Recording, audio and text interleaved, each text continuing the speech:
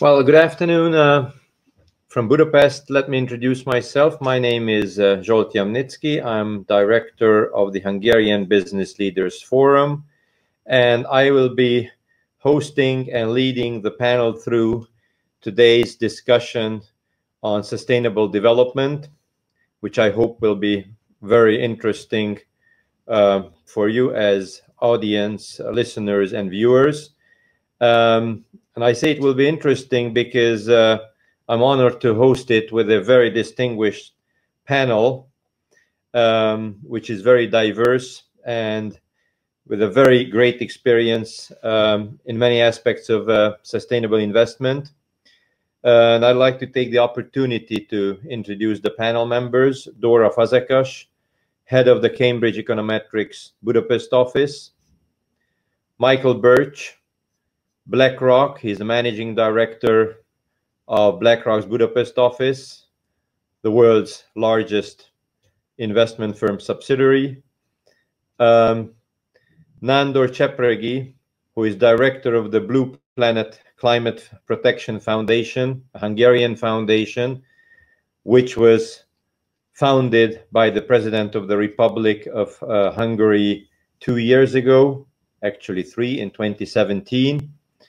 And we have great panel members from the corporate sector, namely Eda Pogány, head of business sustainability at Syngenta, Peter Nosek, CEO of the local subsidiary of Nestlé, and last but not least, Peter Slavik, who is the corporate affairs director of Philip Morris in Hungary.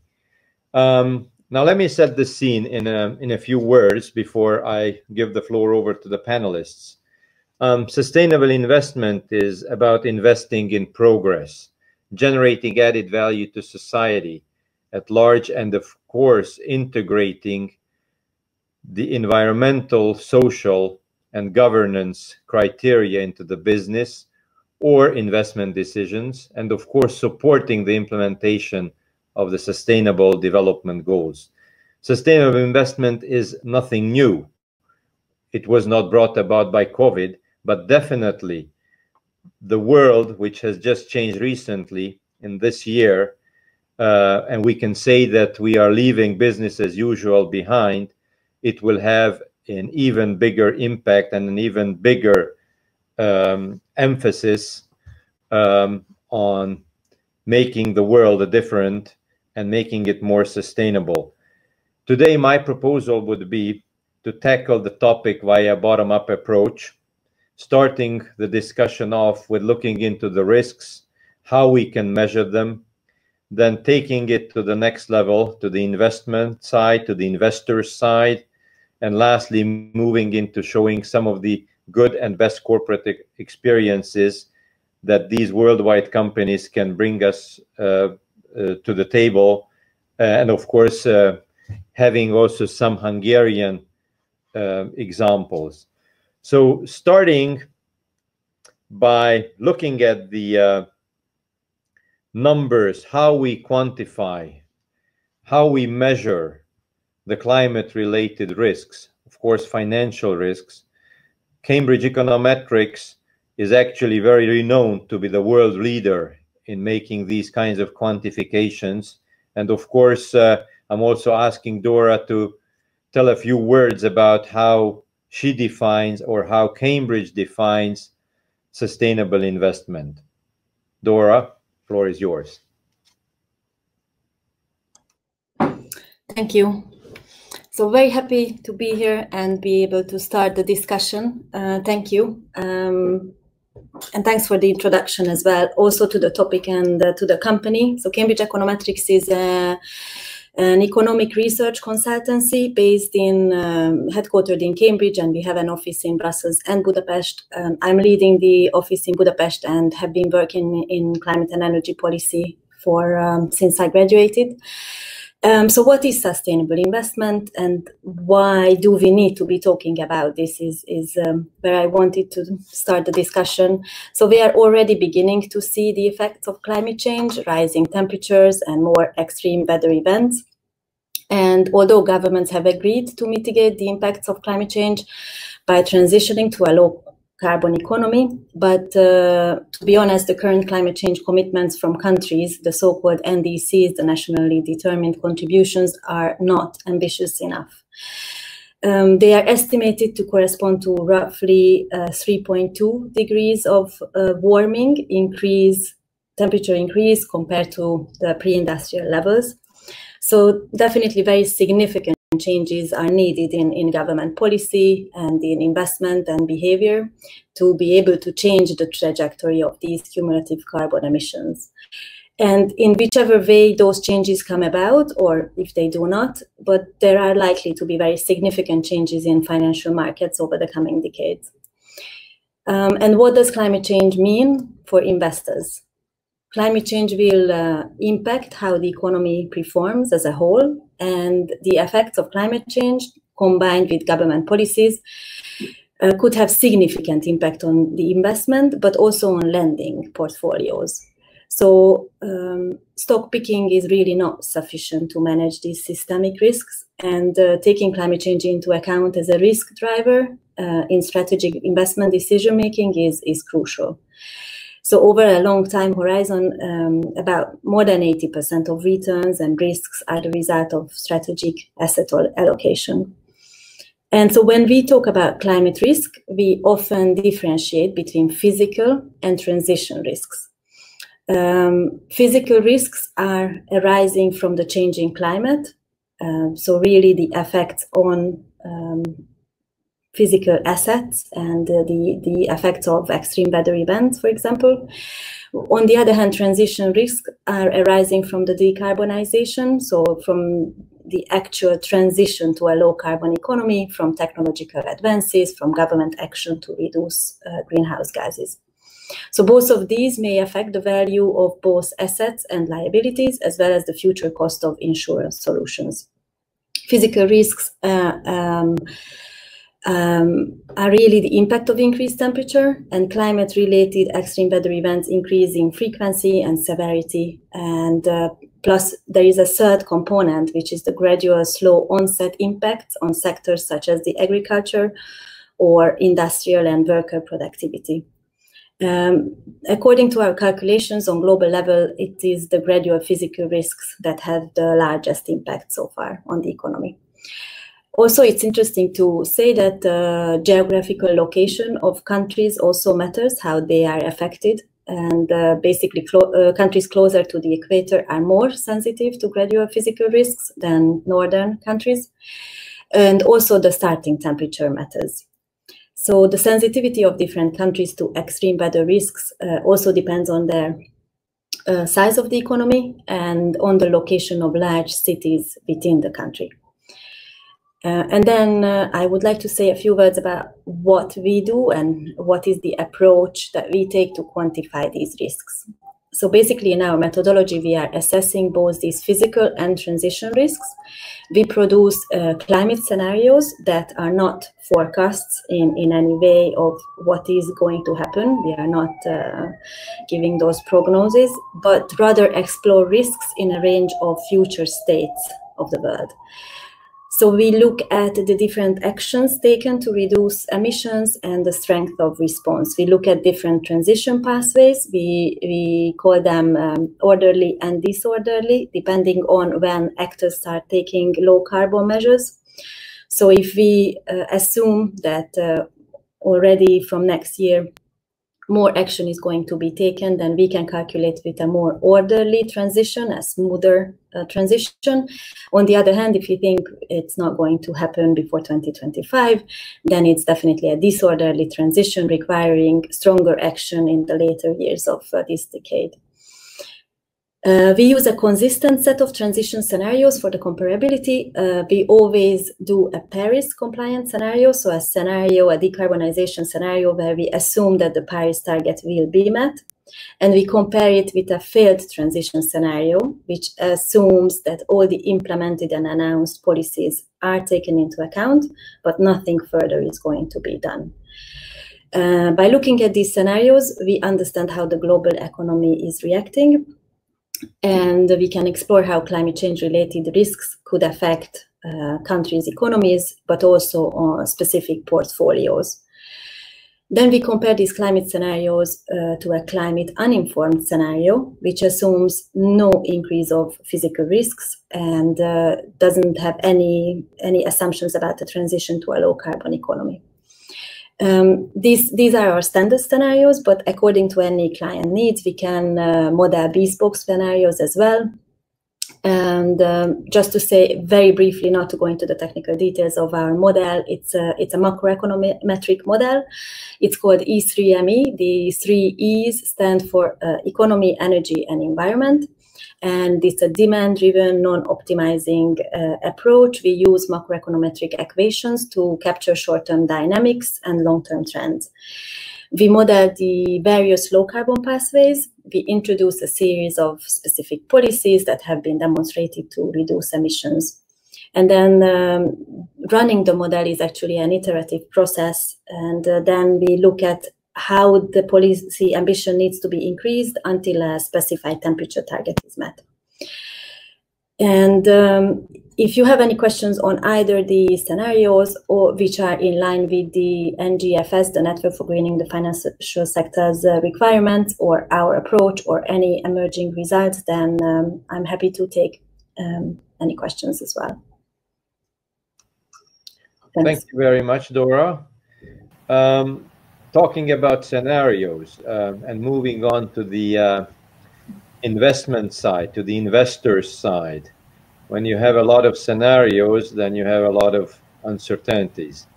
And I was just reading an article by Larry Fink, who is the chairman and CEO of BlackRock, where I learned that every year, as probably all of the CEOs write letters to their clients and the respective subordinate CEOs, so the company CEOs, subsidiary senior CEOs.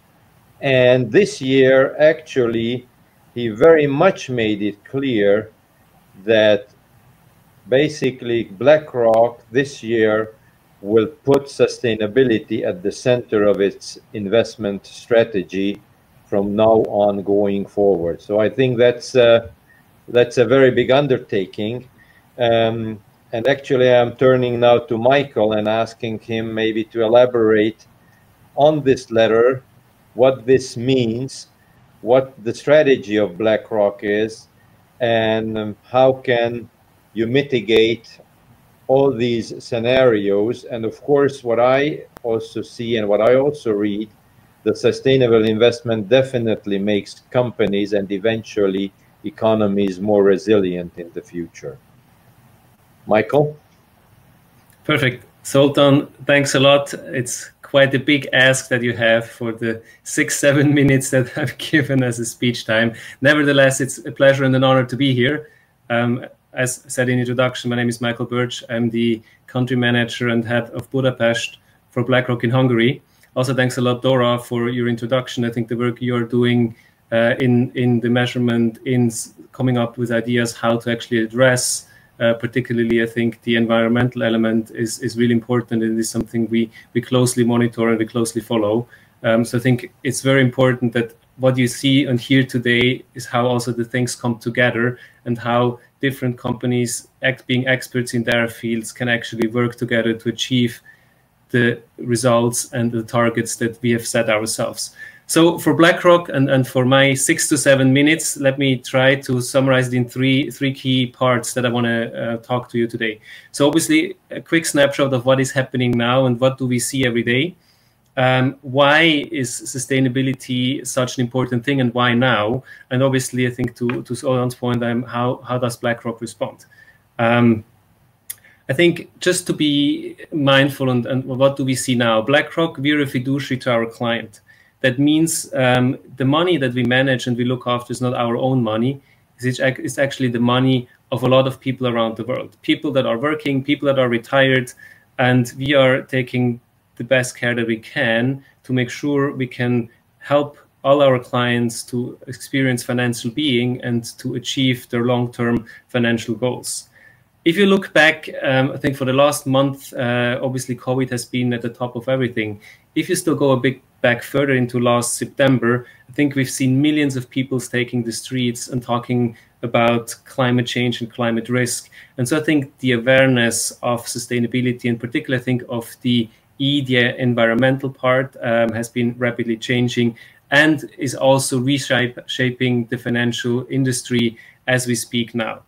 I think that's just something to be mindful of.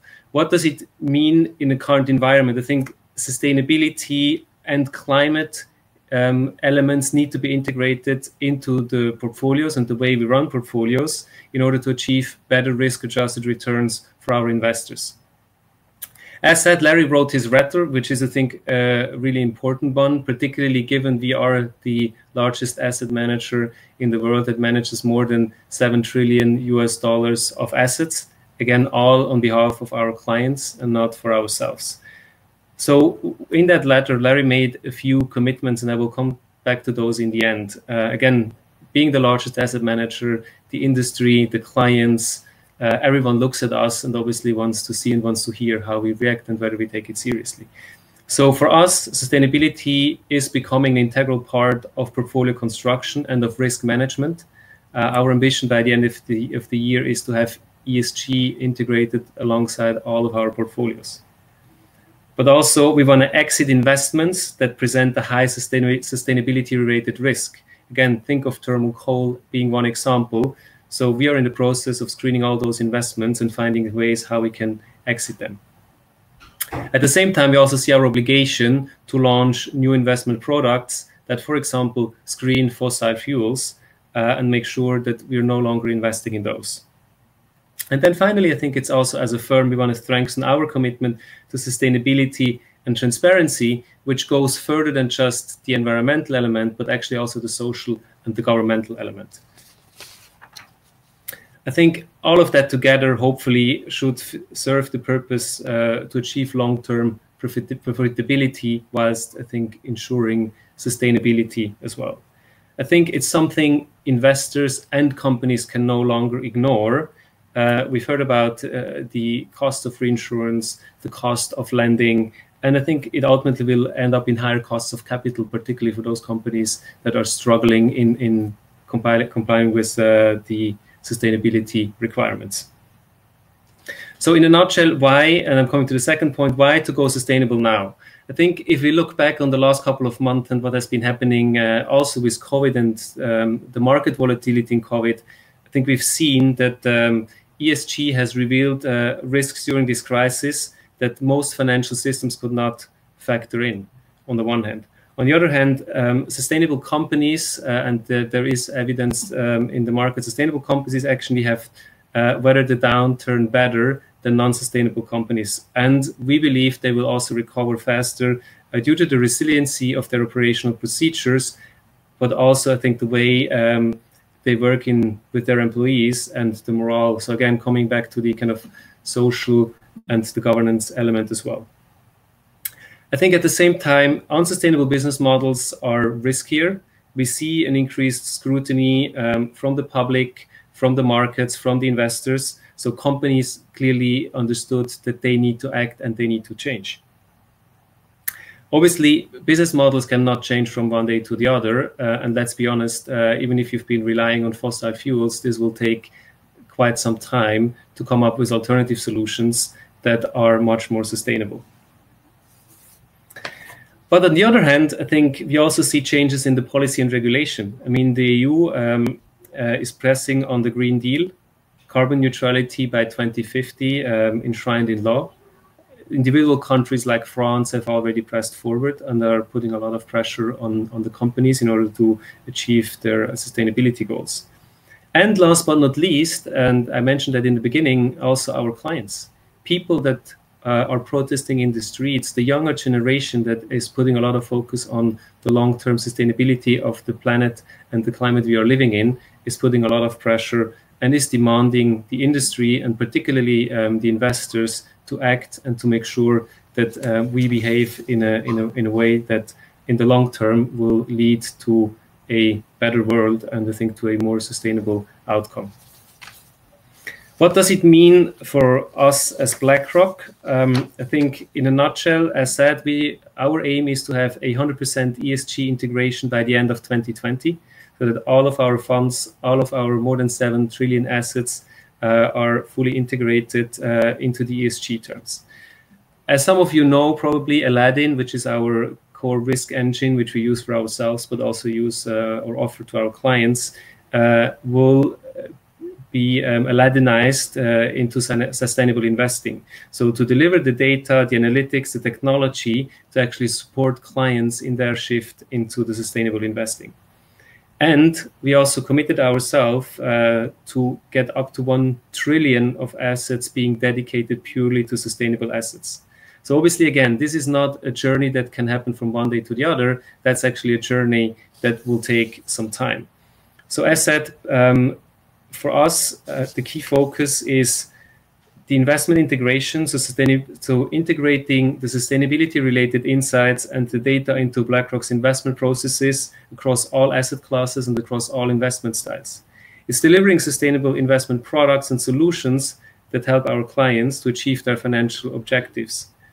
But we also want to help on the research and insight side, developing the clearest possible picture of how environmental, social, and governance issues affect risk and long-term return.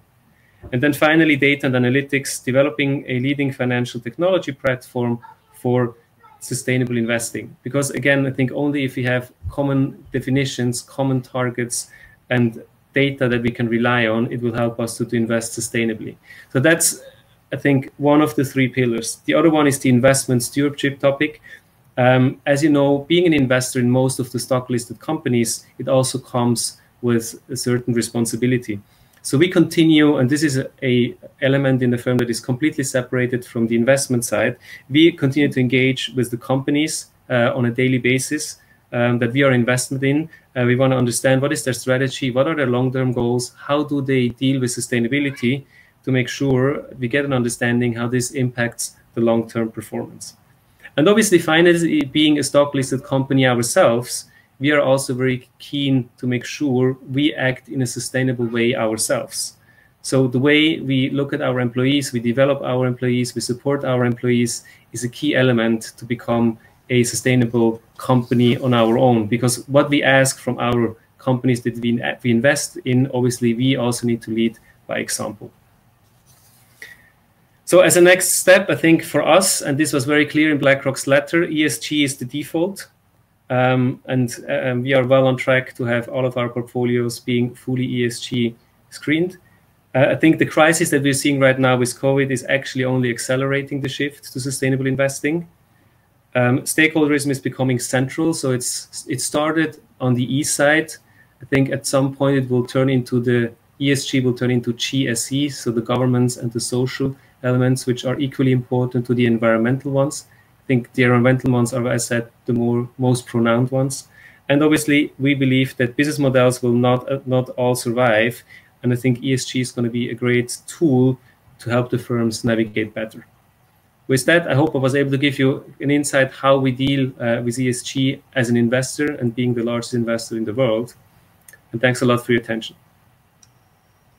Thank you very much, Michael. Very comprehensive and I would say very, very credible, because this is the way forward. Now, if we look at investment from another angle, the Blue Planet Climate Protection Foundation, I would say, is a very unique initiative, maybe even international, but definitely in Hungary. Basically, with its goal to become a partner, a supporter and organizer in initiative focusing primarily on sustainability priorities.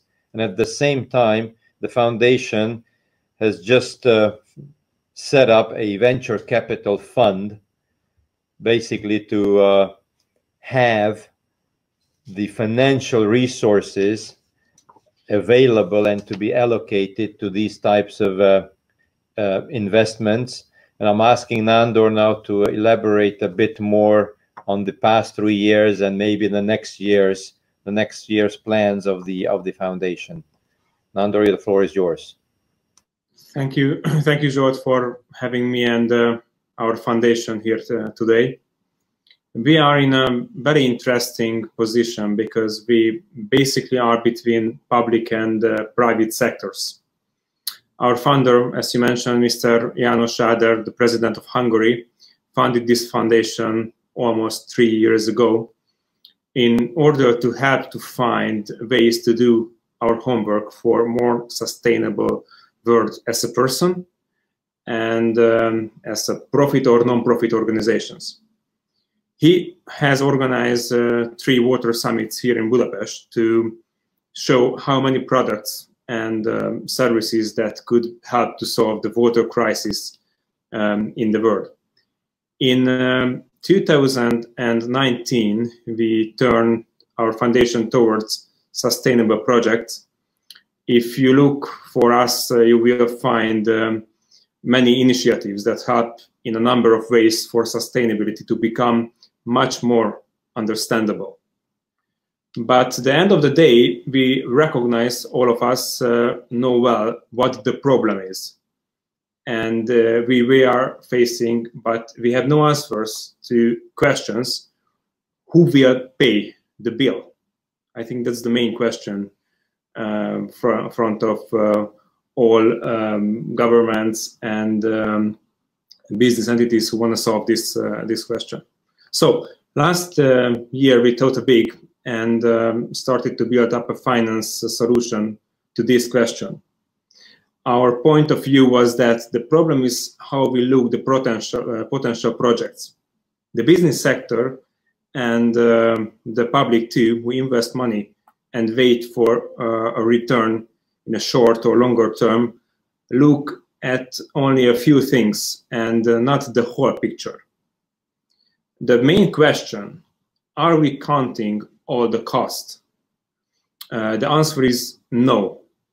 We are counting the cost that we have to pay, for example, for an industrial investment, but nobody counts how much money the healthcare budget has to pay in the long term to handle the consequences related to these investments too. So if we need a real change, first we need new rules and new formulas. And who could be the first, and who has to be the first in this line? Of course, those who have deeper responsibilities, the states, because they have to work in balance, but their major goal is to serve the public good. And because we are in the middle somewhere between the public and the private sectors, and our main target is to find the solution to how we can design the new investment formula. So our investments fund is like a pilot project for that idea, and I hope I can change the rule of, or we can change the rule of the game. And what it means in practically. Classic venture capitals investments seeks double yield compared to the interest rates of the banks who finance the projects. We do not follow this way. We are good if we know and get the proof of how the projects can stay in line, make reduced profits for the owners, and finance future innovation. So our goal for a long term is to show for investors and the government who spend a lot of money to restart the economy after COVID-19.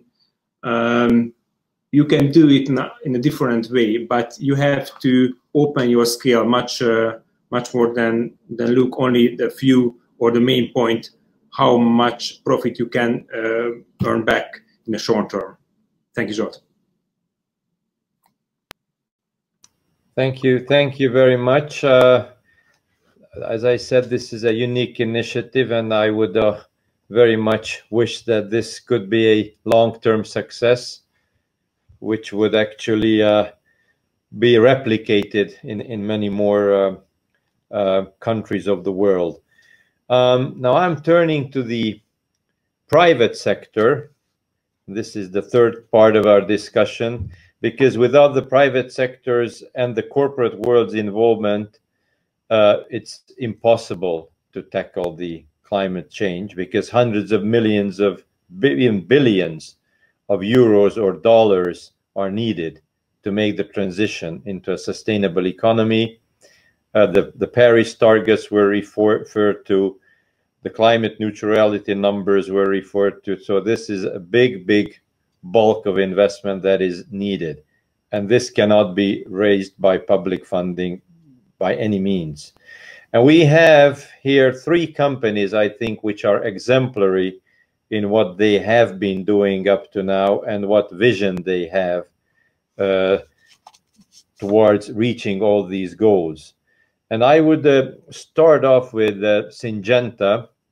I did some digging and I found that Syngenta has just recently announced, a year ago, to invest $2 billion in the next 5 years to help farmers prepare for and tackle climate change.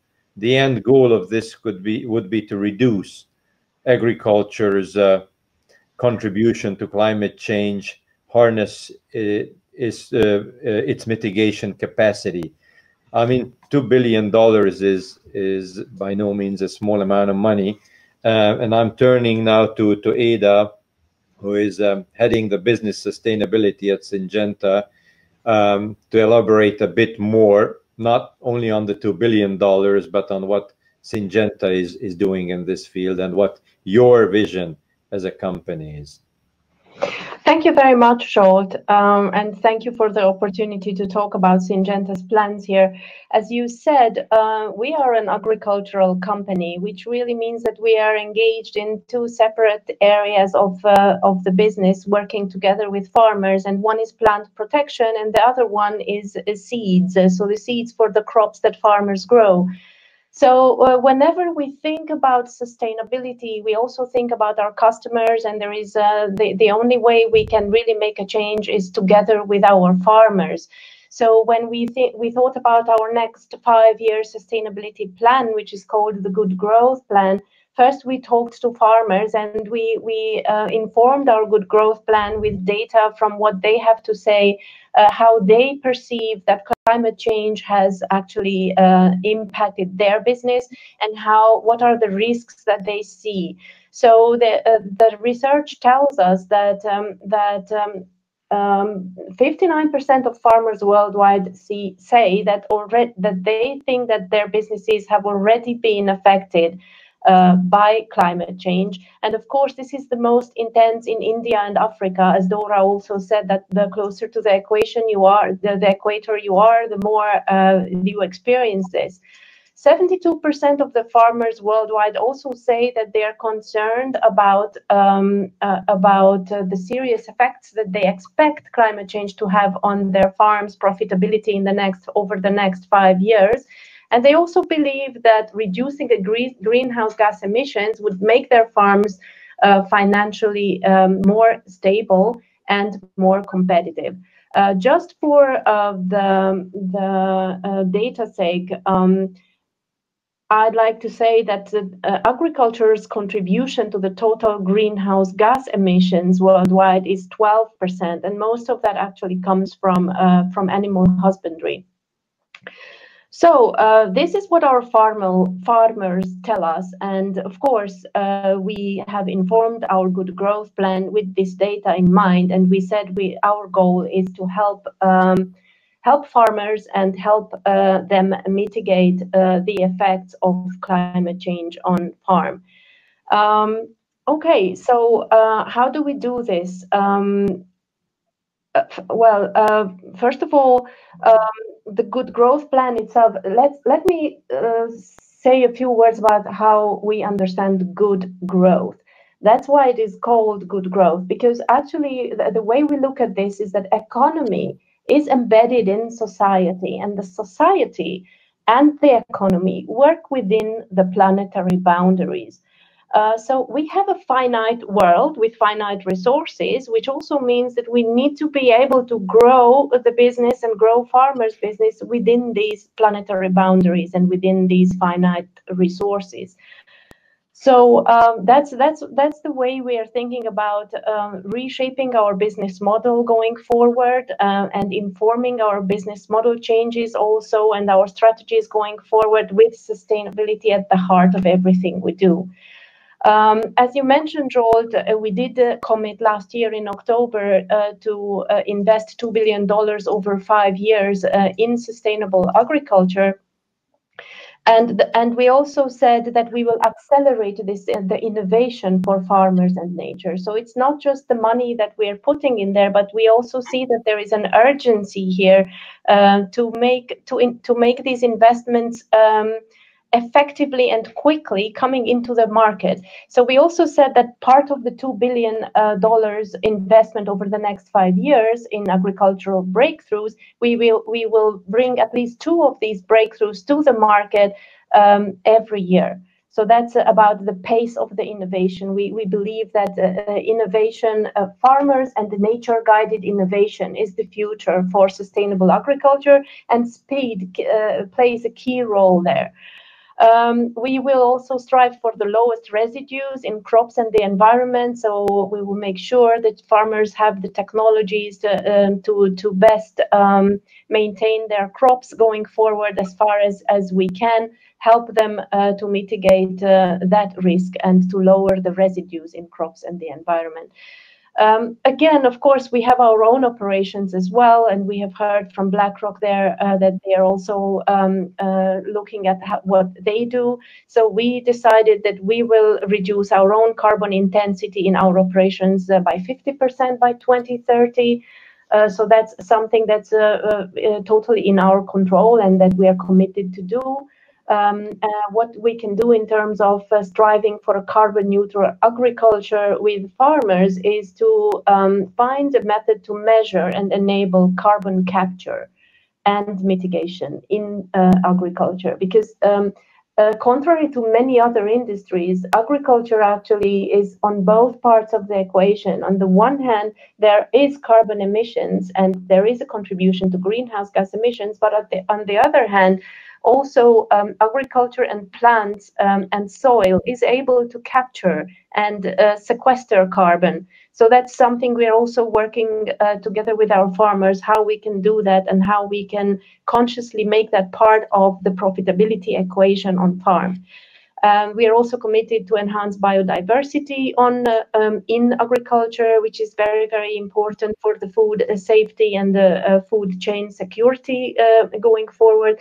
And of course, last but way not least is the goal 0 incidents in our operations. And we would like to also make sure that we train people who use our products for the safe usage of those products. And we strive for fair labor across the entire supply chain.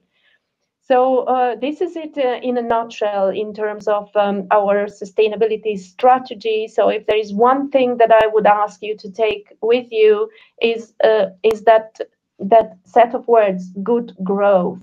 So grow in a good way within societal and planetary boundaries.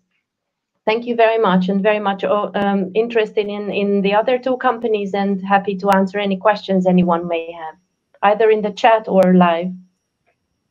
Thank you very much, Ida. Very much appreciated your last words. I mean, they sound to be very forward-looking, not only credible. And yes, the next company moving forward is Nestle. I don't think we need to introduce Nestle to anybody. Worldwide coverage in FMCG. And Nestle, to me, is very prone to risks, such as negative impact of climate change, particularly its impact on raw material quality and availability.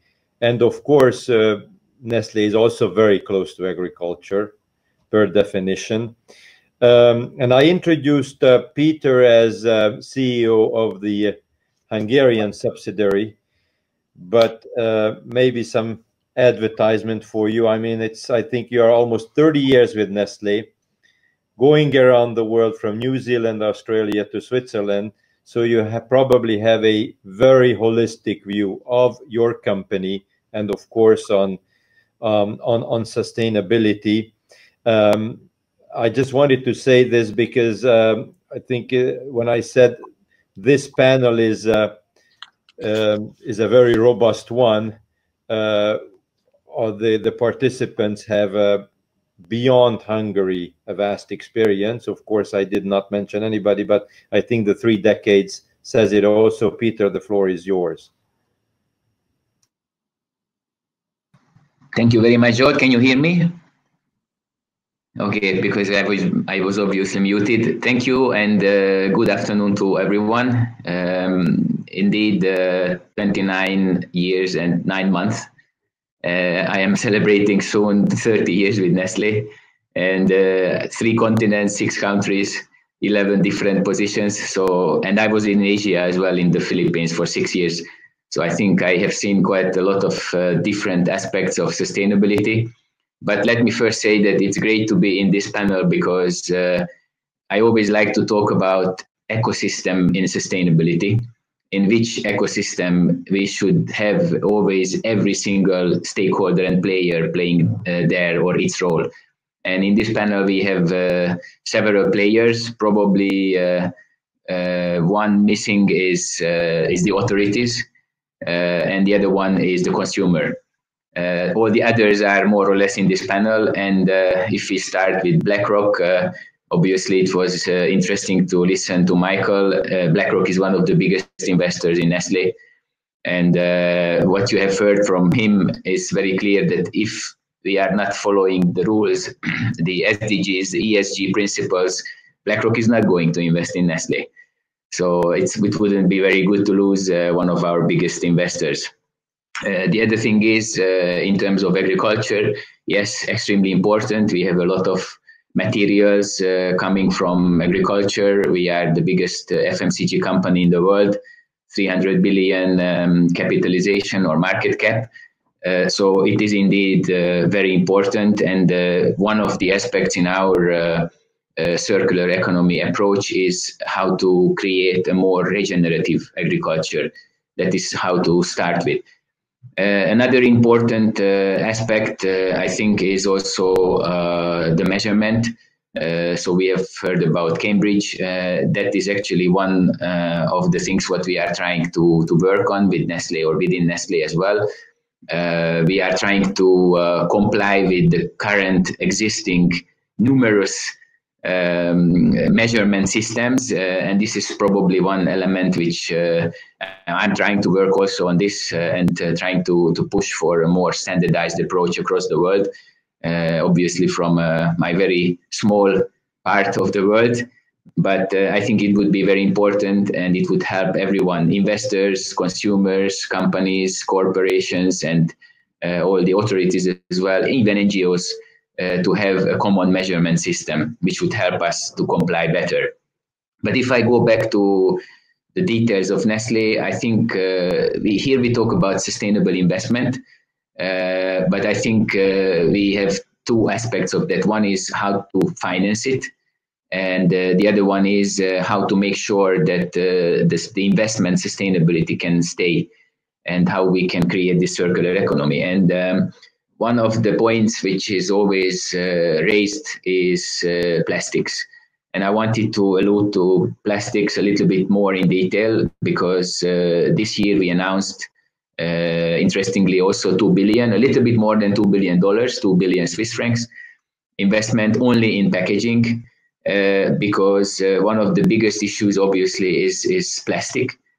And one aspect which we should bear in mind, and one of the reasons I mentioned the Philippines, when we are in Europe in a climate like ours, we are somewhat luckier than some other parts of the world, because in terms of sustaining the quality of the food products is relatively easier than in tropical climates.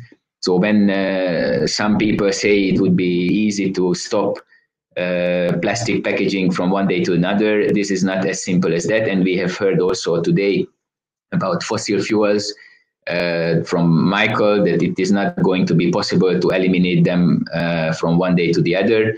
Of course, we need to work on it. You remember and you know all the reduce, recycle principles, reduce, yes, but immediately stop. It would have very harmful impact on some parts of the world. But what we did with this 2 billion investment, we would like to move from virgin plastics to food grade recycled plastics as soon as possible. And we are also trying to develop innovative sustainable packaging solutions. So our commitment in 2018, what we made was to make our 100% of our packaging recyclable or reusable by 2025. And we are very much on track with that. But we also would like to reduce the virgin plastics by 1/3 in the same period. Now, what we decided is to invest in a market or create a market, investing 1.5 billion out of this 2 billion for plastics which are not easy to recycle. It's actually not worth it. There are very few companies who are capable of recycling these plastics, and even less who want to do it because financially it doesn't make sense for them. So what we decided is to invest 1.5 billion Swiss to pay a premium for these materials between now and 2025. And obviously, just to also comfort a little bit BlackRock when they invest in Nestlé, we are not going to spend this money just to reduce the profitability. We are going to improve our efficiencies to compensate for all this. And I think for companies which are traded on the stock exchange and for their investors, it's very important that even if these impacts or initiatives cost at the beginning, it cannot be at the detriment of the profitability. Another important part is that we launched a 250 million Swiss franc venture fund, where we are going to work on sustainable packaging with startup companies and with large packaging companies as well that focus on these areas.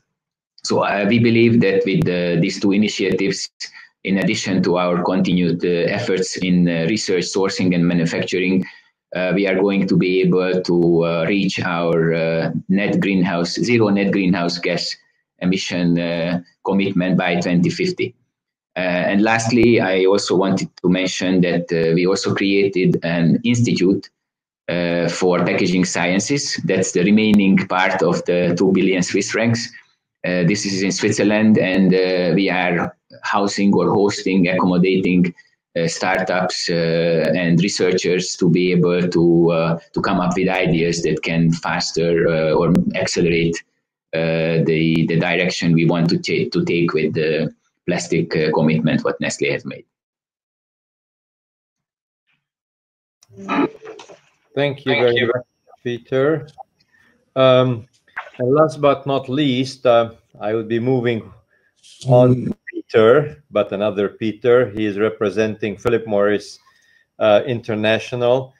Philip Morris, traditionally known as Big Tobacco, the world leader cigarette company. And it's a company which actually in 2016 announced its new purpose to deliver a smoke-free future and less harmful smoking to those who choose to smoke or to continue smoking. So this is a very big undertaking. I mean, usually these big transitions are coming from startup companies, not the big ones, as I said, Big Tobacco. So it's very interesting maybe to hear your insights on how this transformation can happen and how this actually coincides or supports sustainability per se. Yes, thank you so much, Jolt, for these words. Exactly, that's the situation that I'm representing a tobacco company dedicated to a smoke-free future. So this seems to be a good contradiction for the first sight, but as we know, it's not a contradiction, it's innovation. It's an innovation which is incorporating ESG criteria and sustainability approach, in fact. It is not only a change that we are ongoing even this year. in 2020, when the whole world is changing and hopefully changing to a more sustainable future. Hopefully we will not come back to the same situation that we left behind in March.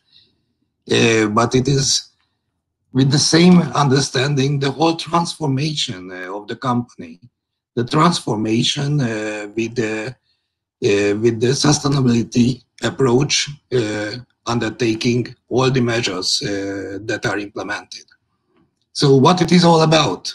It is about realizing and knowing that smoking, as we have experienced it in the past decades, is harmful, that it represents a significant burden for healthcare and also for the environment as it is. So what can we do? We know the problem. What are the tools that can be efficient? Of course, the problem, the tool for solving the problem is to stop or to reduce. We learned before in the speeches, as Peter said from Nestle, that reduce and recycle. In the tobacco industry, it's stop or reduce. And the best thing that one can do is not to start smoking. And the second best thing, if he's smoking, then he has to stop it if he can. And it's a good thing that representing a tobacco company, I say that in a conference. It was not always the case. But that's only one part of the picture. Because according to scientific research, we know that it's 5% of the smokers who can quit. And it's only 8% of the smokers who can quit with support, with medical support, with support of medicines or therapies. So we have an approach, a tool for solving this problem, but this tool is also efficient for 8% of those who are affected. So what should we do? We should sit back and wait? No, we should innovate. We should take care of the other 92% of those who cannot quit, but who would like to reduce the harm that they experience on a daily basis. And it's not only for them, for consumers, but it's also for those who are experiencing smoking as non-smokers. We have to protect them as well. So is there anything that can be the benefit for the smoker and for the non-smoker as well? Yes, there is. It's innovation on a sustainable basis. We need to reduce the harm, those chemicals that are affecting the body of those people who are smoking and who are experiencing smokers. And how we can do that? We do it with research. And it's very unique that a tobacco company, a traditional tobacco company, have started to do clinical research, which we experienced from pharma companies only earlier. We do clinical research based on good clinical practices criteria. We spent more than $7 billion on clinical research in the past years. And in fact, it has significant results. Even this year, the FDA, the US Health Agency, has accepted and declared that these solutions, these achievements, these technologies can have positive effect on public health, on the whole society.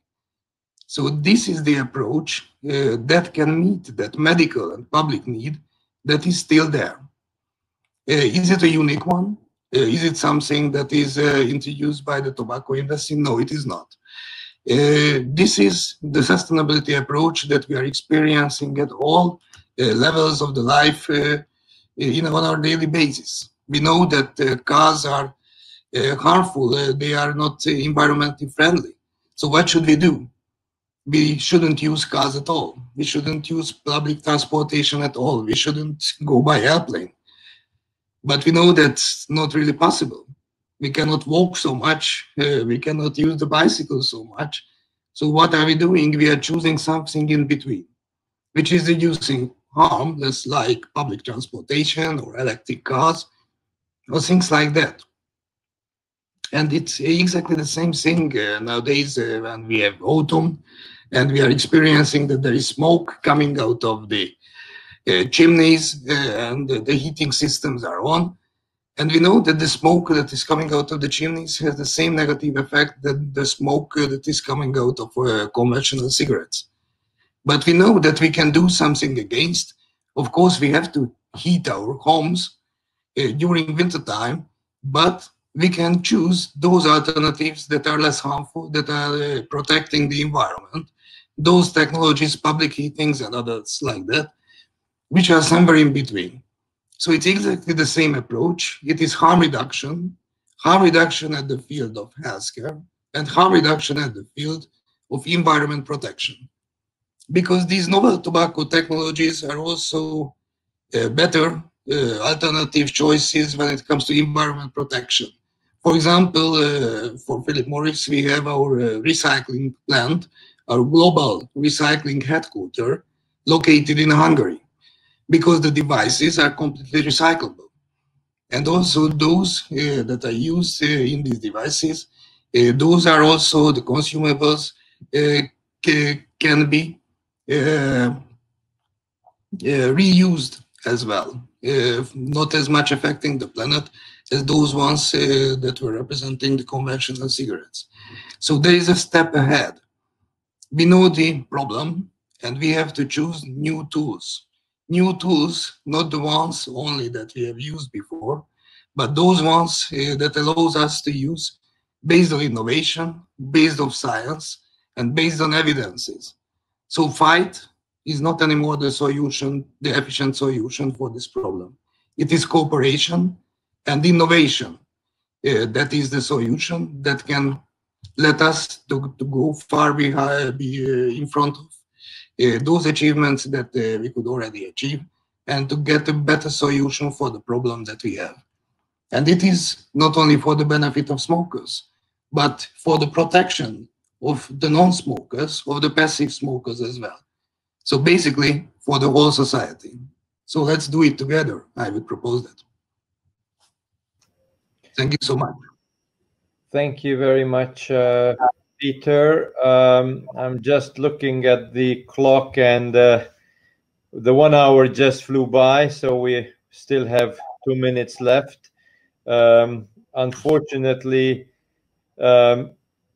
we would need probably more hours, because if you ask me, I would have listened to you even longer, because if I would summarize the past almost 60 minutes, I would call it informative, inspiring, and forward-looking.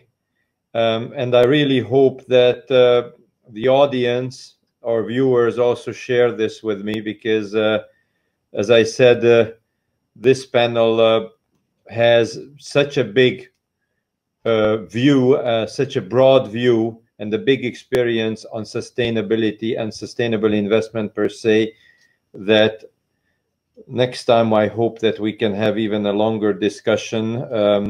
The questions were also answered. Thank you very much to the panelists.